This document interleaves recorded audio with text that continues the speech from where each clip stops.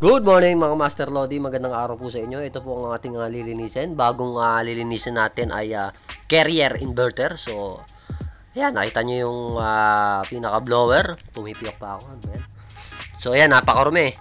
Diba, nakita nyo, napakarumi niyan. So, isang taon na walang linis. So, yun, inverter. So, ngayon, subaybayan nyo po ito hanggang sa dulo. Sana po meron kayo matutunan. So, intro muna tayo.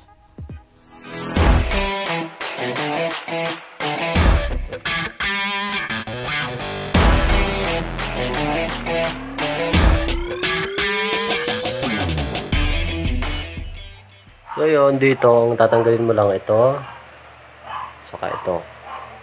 So dalawang tornilyo lang. So ito ay carrier na split type, no? So ibang model to. So ayan yung model niya. Ayan model niya. Ano naman, sobrang dumi na. Ayan.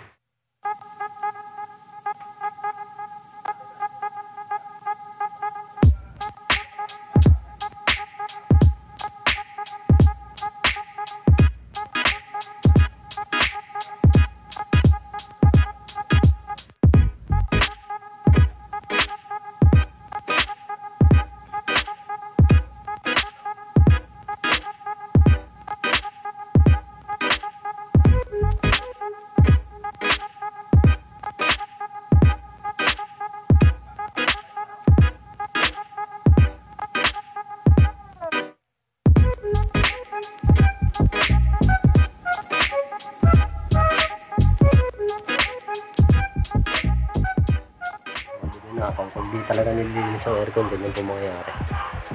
So, yan. So, may tutukan mo.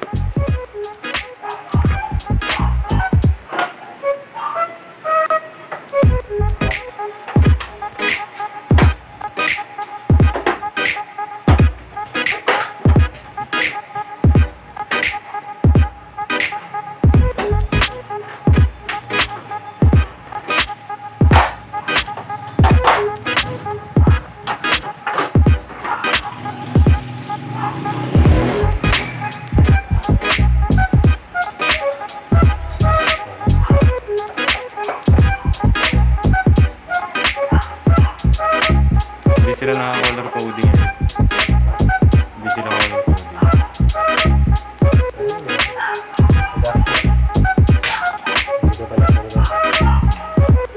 Oh, gusto mo ba patras?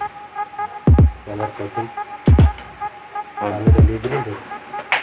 Ito wire.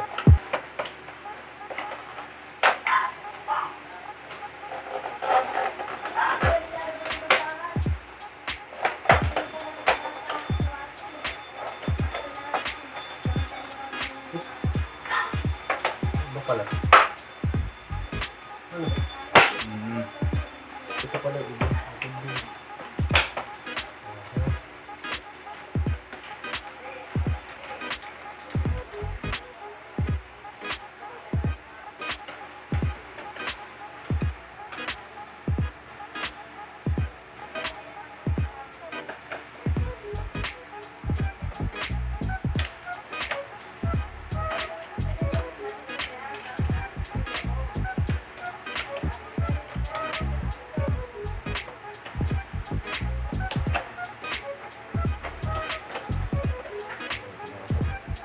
Kaya tara ko na lang dito.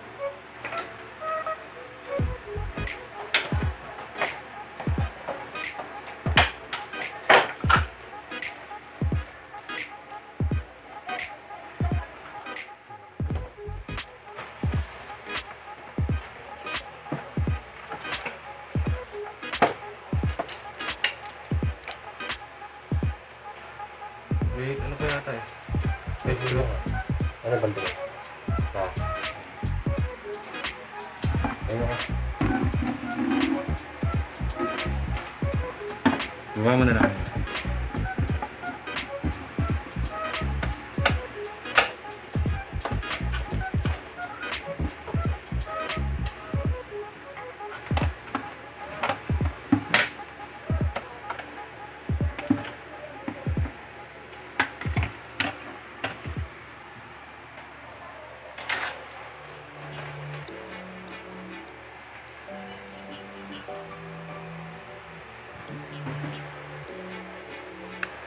So ito na tatanggal to.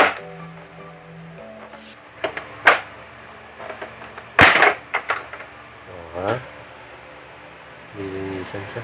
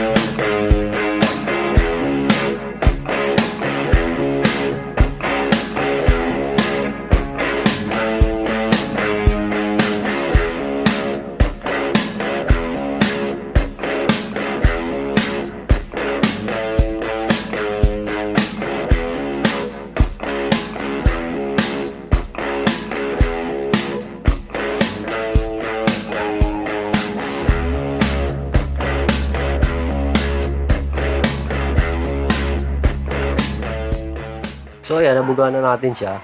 So, tignan nyo yung pagkakaiba simula kanina. Okay na yung blower niya. Ayan, evaporator niya. Kita na rin. So, kung meron man po yung gantong unit at parehas na sa inyo, so, sana makatulong ng video na to para alam nyo na kung paano linisin yung aircon nyo. So, ito po ay carrier, no? Ibang model to eh. Kasi ibang carrier, hindi natatanggal yung drain pan. Yun yung mga bagong model. So, ito rin ay parang lumang model na siya. Pero, check nyo rin po kung lumang model. Pero alam ko, meron na kami nalinisan nito, no? Sa Muson. So, gantong unit din. Pero malaki lang nga dito. Yun yung bumalik ako eh. Yung nandun na tayo kula Jay. Dahil sa battery. Oo, luma na yung battery. Nag-blink. Hindi nila mapaandar. Ayan. Ayan yung pipe niya dumaan doon sa labas. Wala.